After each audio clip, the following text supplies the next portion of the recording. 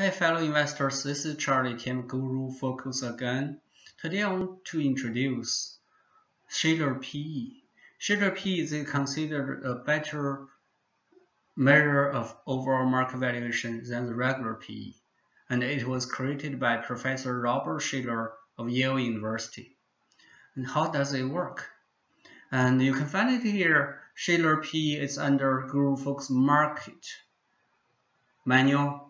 And here Shiller P. So if I bring up, you can see this Shiller P page. This page is updated during the market hours once every 10 minutes. So you basically are always getting close to the real-time data, which is more important at a time like this because market is changing so quickly. And the data is from 1980 to current, so it's more than 140 years.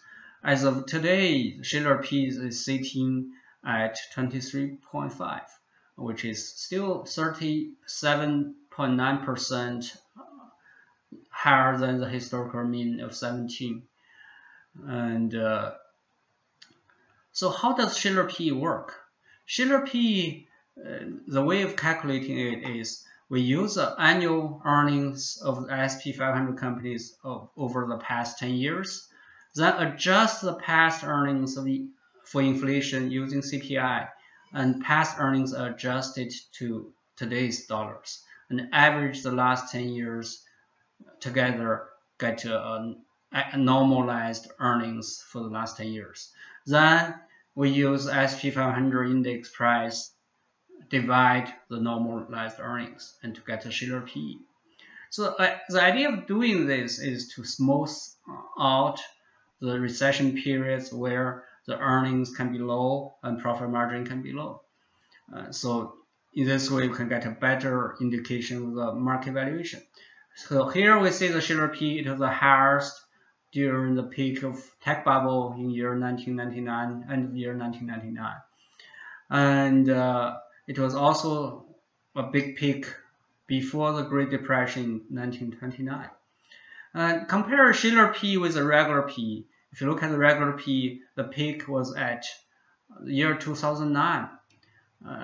Why is that? Because during the Great Recession, the year 2008 and 2009, the earnings declined sharply.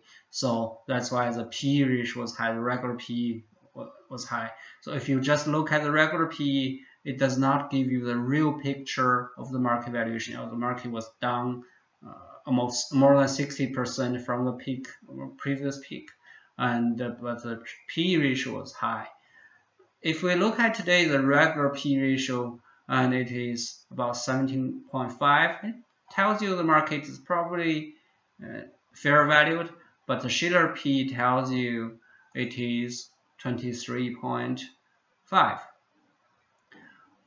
And I believe that Shiller P is a better indication of the overall market valuation in this case. So Shiller P can also be used to project future market returns. If we assume in next few years the Shiller P ratio will revert to the mean, and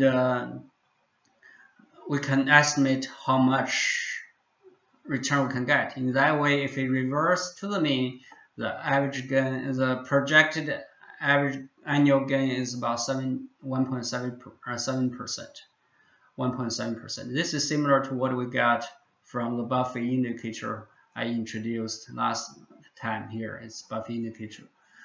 And of course, if we're really lucky, after 8 years, the market will be very high. We can get higher returns, 6.7%. This number is also similar to what we got from Buffett indicator.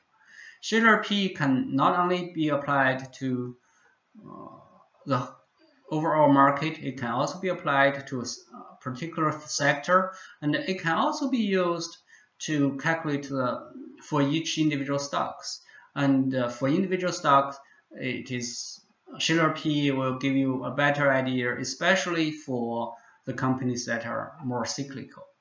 And thank you for listening. Thank you for watching. If you have any questions, comments, please leave it in the comment area, and I will answer your questions as soon as possible. See you next time.